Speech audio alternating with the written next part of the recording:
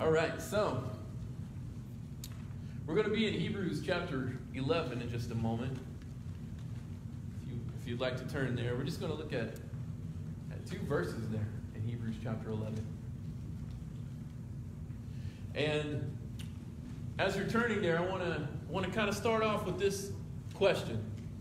Have you ever had a time when you start out on a journey and you realize shortly thereafter this isn't the direction you want to be heading? You ever done that? I have. If you recall last time that I was speaking here, I drove to Tulsa. I have no idea why. All right. I guess I just like traffic. I don't know. And so, but we've had those moments maybe where we start off and we're going in a direction, and then we soon realize this isn't really where I want to go. Maybe it's a job that you were excited about. You get the job and you're really excited and you're happy and you're telling everyone, yeah, this is my new job. Here's my business card, whatever it is. And then the economy falls apart a little bit. Maybe your department downsized. And all the things that you loved about your job, you're now going, I don't really want to be here anymore. Maybe it was a church at some time in your life. One that you were just so pumped up about, that you were so on fire for the Lord to go there. But then after a little while, you realize, this isn't really what I thought it was going to be. We have those moments. And I wonder if the people of Israel ever felt that as they were exiting Egypt. I mean, they had been 400 years in slavery in Egypt. And now it's time for them to go. Right? Remember the whole, let my people go. You know, Moses going before Pharaoh, saying, let my people go. Or maybe it's Pharaoh. All right, let my people go. All right, let my people go. And he keeps saying, no, I won't let them go. I almost felt like I was teaching kids. No, we won't let them go. Okay. So Pharaoh keeps saying, no, we're not going to do it. I'm not going to let these people go. But then finally, he says, okay, you can go. And the Israelites are having this parade, right? That's how I picture it, all right? They're throwing candy to the kids. I don't know, probably not that far. But they're having this parade. They're exciting. They're excited. They're jubilant as they're leaving Egypt, I imagine. And they get to the Red Sea and they're not sure what they're going to do. But God provides a way. But it seems like shortly in their journey, they say, this is really in the direction I want to be going after all.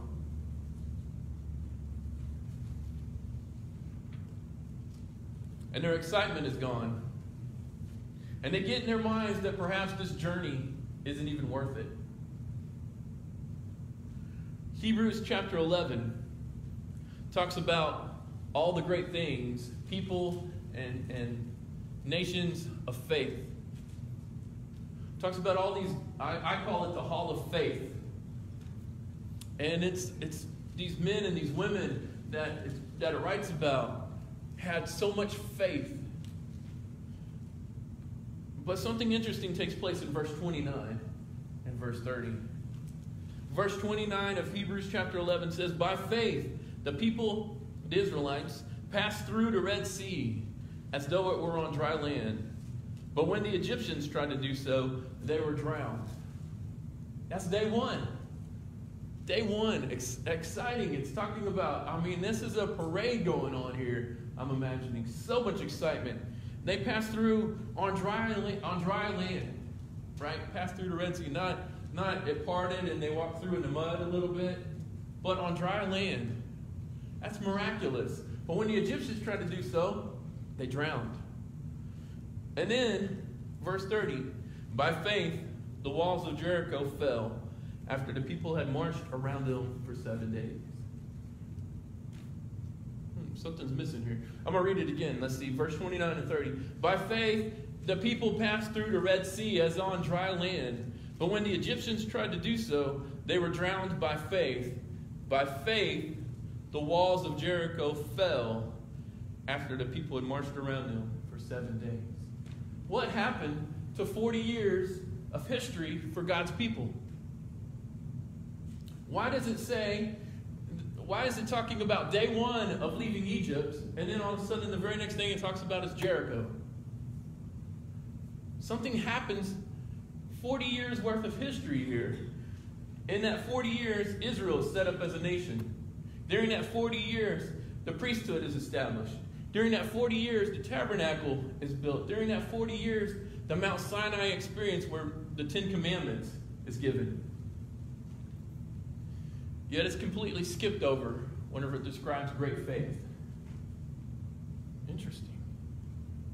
Why does it do that? There's no mention of it. The Red Sea, amazing faith. It would have to take amazing faith to kind of walk through a sea. And then all of a sudden in Jericho, we're missing all these years. What happened to a generation of God's people that were marched out into the desert led by God for a very great purpose? They get all within the first year. They get water from the rock. They get manna from heaven. The quail come. Moses is on Mount Sinai. The law is given. And they look at the promised land. They can see it. They send spies in there to tell them about it.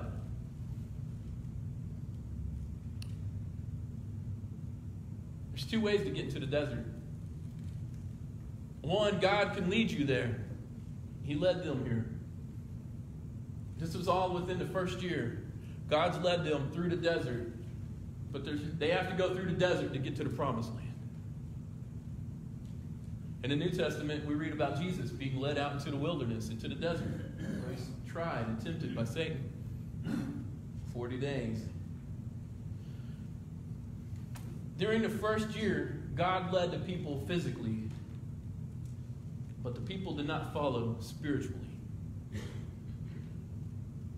They grumble, they complain, they fight amongst themselves, they disrespect their leaders. And the second time they're in the desert, it's their own doing, because they rejected the promised land. Remember, they sent the spies in, and they're like, oh man, this place is just what was described. I mean, it is flowing with milk and honey. All right, sounds sticky. I was thinking that VeggieTales song. All right, it says it's flowing with milk and honey. I mean, this place has an abundance. Everything that we would possibly need or want is in this land. But those people are big, and we can't beat them. Let's go back to the desert. And they go back into the desert, and they wander for 40 years. What does it take for God's people to move through the desert and live like promised land people? First, I think we should understand that we are a people of freedom, not a people of slavery. The promise was for abundance, and the promise was for blessing. God's people were never intended to be slaves, to remain slaves. Exodus chapter 3. Get over there. Exodus chapter 3, beginning in verse 7, says this. The Lord said, he's speaking to Moses, I have indeed seen the misery of my people in Egypt. I have heard them crying out because of their slave drivers, and I am concerned about their suffering. So I have come down to rescue them from the hands of the Egyptians and to bring them out to that land, into a good and spacious land, a land flowing with milk and honey, a home of the Canaanites, Hittites, Amorites, Perizzites, Hivites, and Jebusites. And now the cry of the Israelites has reached me, and I have seen the way the Egyptians are oppressing them. So now, go. I am sending you to Pharaoh to bring my people, the Israelites, out of Egypt. The promise is for abundance. The promise was for them to have a land that they could call their own. The promise was that they could have a place where they were no longer slaves. good things were intended for them. I love the verse in Galatians that says, it is for freedom that you have been set free. God desires us to live in freedom. Not to be slaves. But yet, for ages, for years, God's people tend to make themselves slaves. I'm a slave to my own prejudice, to my past, to my sin, to my traditions. Why do we who are set free still live like we're in slavery? I wonder if it's because, like the people of Israel, instead of taking the risk of faith, of fully trusting in God's promises, we start to get comfortable in our slavery. Because freedom is scary. I mean, those people were big. They were strong. And that's what the spies said. All but two of them. All but Caleb and Joshua. They're too big for us. We can't take them. We're too afraid. And it's easier to stay in slavery than to struggle through the desert in order to get freedom. They kept complaining, didn't they? We should have just stayed in Egypt and died. We should have just stayed in Egypt. At least they took care of us. Moses, you brought us out here to die. And they keep complaining. We're just going to die in the heat. And then we're going to die of starvation. And so God gives them manna. And they're like, we're tired of manna. We want meat. And he gives them quail. And I love it because it says he gave them quail up to their nose. I mean, he's like, you want some meat? Here's you some meat. All right? So, they keep complaining.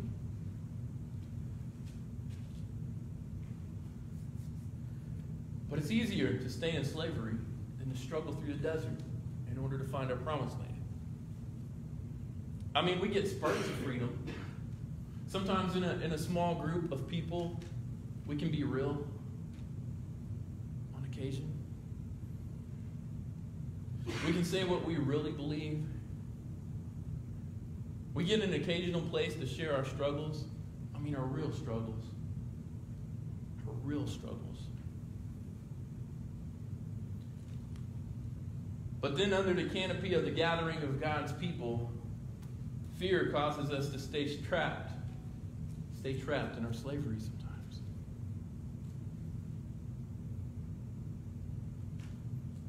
I loved walking in and seeing a new setup. It was very welcoming out there in the foyer. Very nice. I remember the first time I came, I was like, whoa, I don't feel welcome here. I mean, I'm just being honest with you.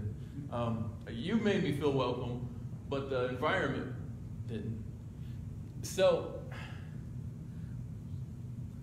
but I do have this question for us, all right? And I'm not a paid minister, so that's why I can ask it, okay? If a new song or a new setup or a visitor bringing a bottle of water or their coffee into the auditorium can throw off our worship so much that distracts us, then are we even free? I don't believe we're really free people if that stuff can distract us so much from our worship of God. If those things throw us off, then we'd rather be people of slavery than freedom. Slaves to our tradition, to our upbringing. And we can call it what we want. We can call it what respect. It's the tradition. And we make ourselves slaves to these things. Where I look at you differently because you disagree with me or I disagree with you. And so I wonder if we create this culture of slavery in the church. If we're going to pass through this desert period, we must stop getting better. We must start getting better at being free and stop making ourselves and others better at being slaves.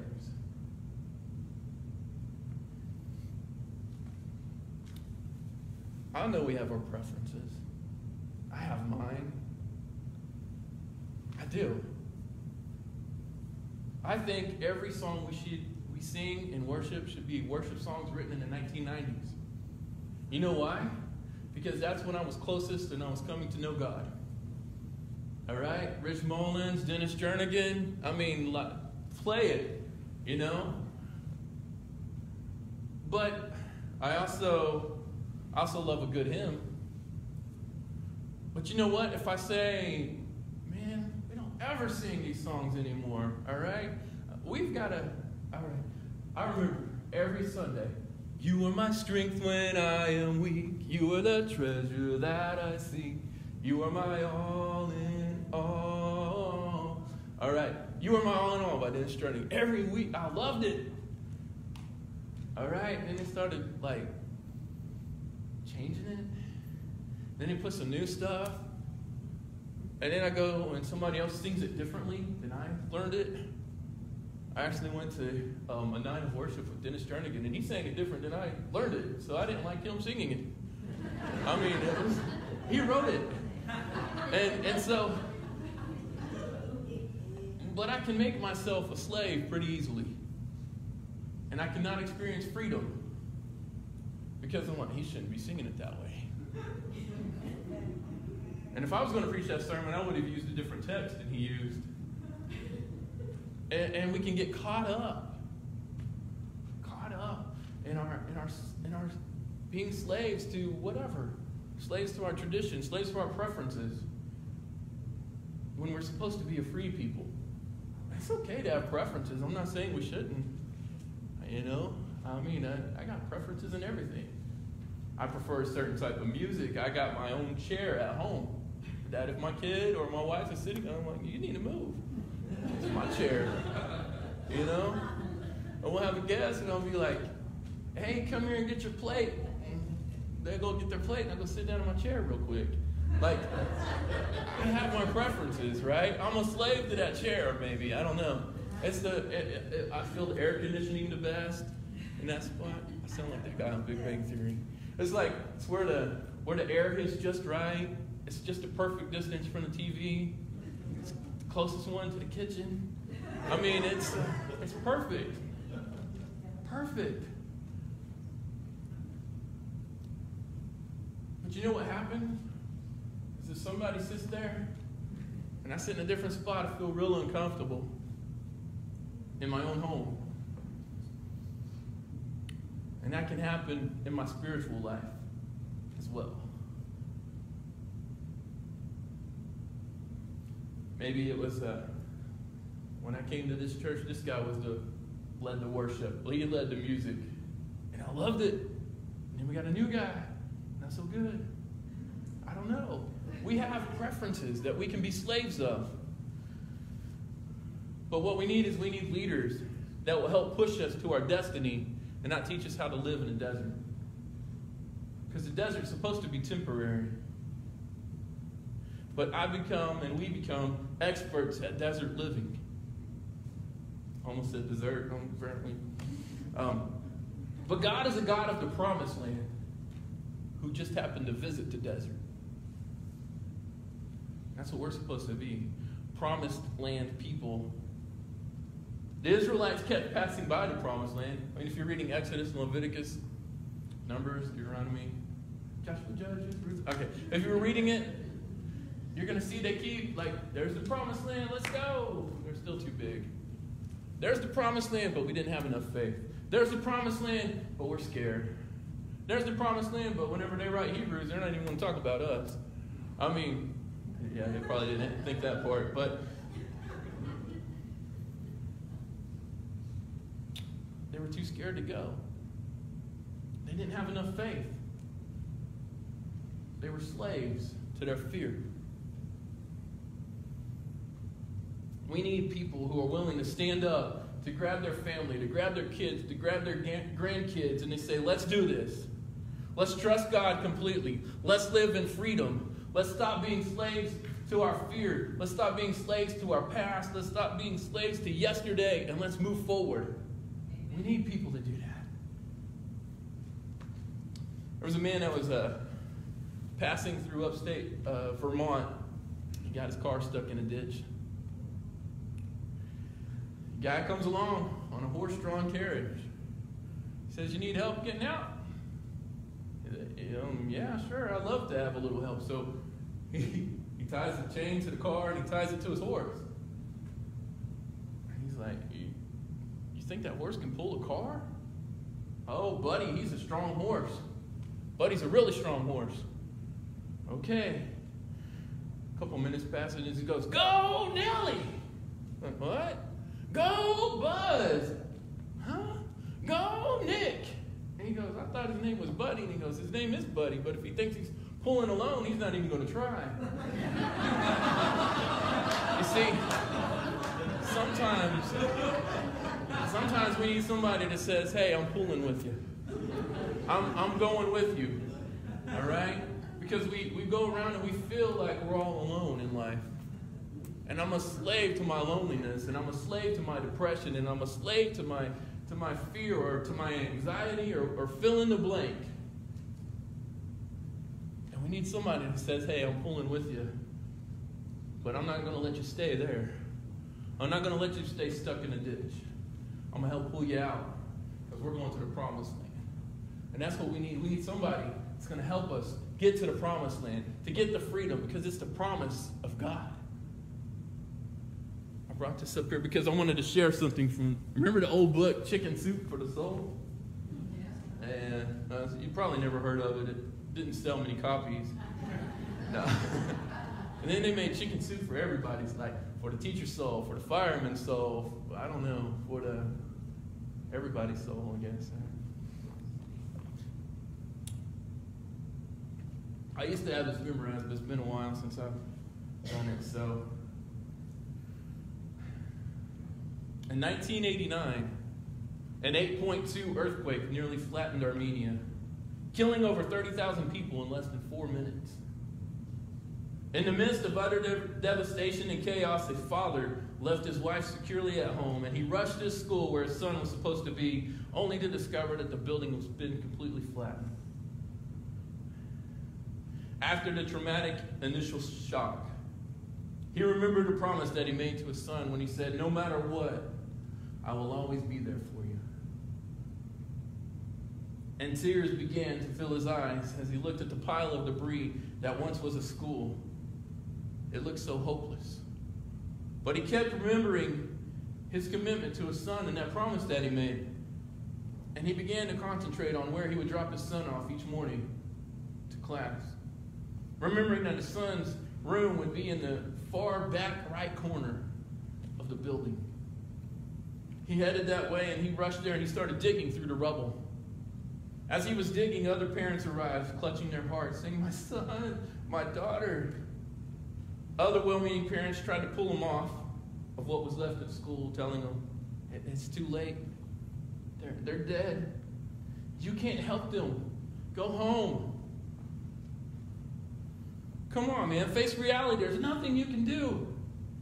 You're making things worse. And to each parent, he responded with one line. Are you going to help me now?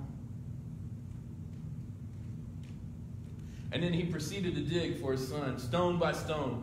The fire chief showed up and tried to pull him off the school's debris, saying, fires are breaking out. Explosions are happening. You're in danger. We will take care of it. You go home. To which this loving, caring father asked, are you going to help me now? The police came and said, you're angry and you're distraught. It's over. You're endangering others. Please go home. We will handle it. To which he replied, are you going to help me now? But nobody helped. Courageously, that man proceeded alone because he needed to know for himself, was his son alive or was he dead? He dug 8 hours, 12 hours, 24, 36 hours. Finally, in the 38th hour, he pulled back a boulder and he heard his son's voice. He screamed his son's name, Armand. He heard back, Dad, it's me, Dad. I told these kids not to worry. I told them that if you were alive, that you would save me. And when you saved me, they also would be saved. You promised no matter what, I'll be there for you. You did it, Dad. Father asked, what's going on? How's the situation? Son says, there's 14 of us left out of 33. We're scared. We're very hungry. We're thirsty. But we're so thankful that you're here. When the building collapsed, it made this wedge like a triangle, and it saved us. The Father reached out and he said, come on out, boy. He said, no, let the others go first. Because I know no matter what, you're going to get me. I know no matter what, you'll be there for me. God has a promised land, and he promised the people. And they keep grumbling and complaining, and they keep saying it's helpless, it's hopeless. And the whole time, are you going to help me now? We need the people that say, I'm not giving up. No matter how hopeless the situation looks, I'm not giving up. I'm not giving up. And not only am I not giving up on the promise of God, I'm not letting anybody else give up either. Are you going to help me now? But even if you don't, I'm going to keep digging. Are you going to help me now? But even if you don't, I'm going to keep walking. Are you going to help me now? But even if you don't, I'm going to say that God has given this land to us. Just like Caleb and Joshua did.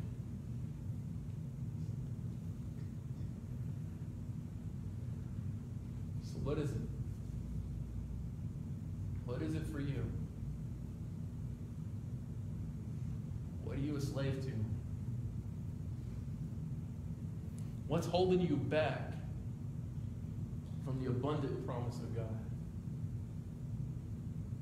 And listen, I'll be honest, I don't even care about the physical part of it. You know, because I would probably Americanize it anyway. All right? What's keeping me back from the abundant freedom found in serving Jesus Christ? What's holding us back from taking a step to experience complete and total freedom? What stops me from those moments when I'm really into what's being said and God's working on my heart and he's gushing out and I want to raise my hands and cry, but I'm afraid of what you're going to think of me? What's holding me back? What's holding you back? What's keeping you a slave?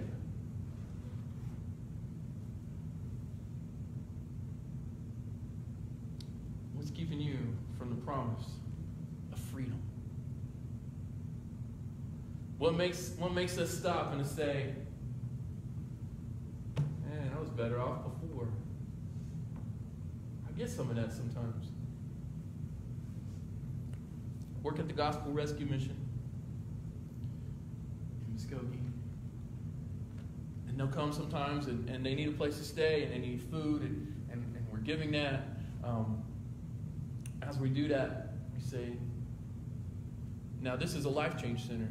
This is a place where you're going to say, I commit to changing my life for the better. And so, come to chapel. We have a meeting. Take this class. Fill out this many job applications, and then pretty soon you're like, this isn't freedom. I was better off on the streets. I was better off homeless. I was better off with no food. I was better off trapped in my meth addiction, and they keep going back. When what God says is, I want to give you complete freedom. It's a lie from the enemy to say, I was better before. And it's also a lie for me to say, I can't help you because you disagree with me. Let's live like freedom people and love like freedom people. Because that, church, is how you change the world. Thank you, guys.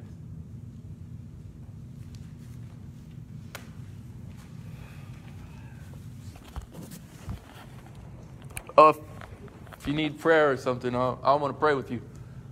If you can come while we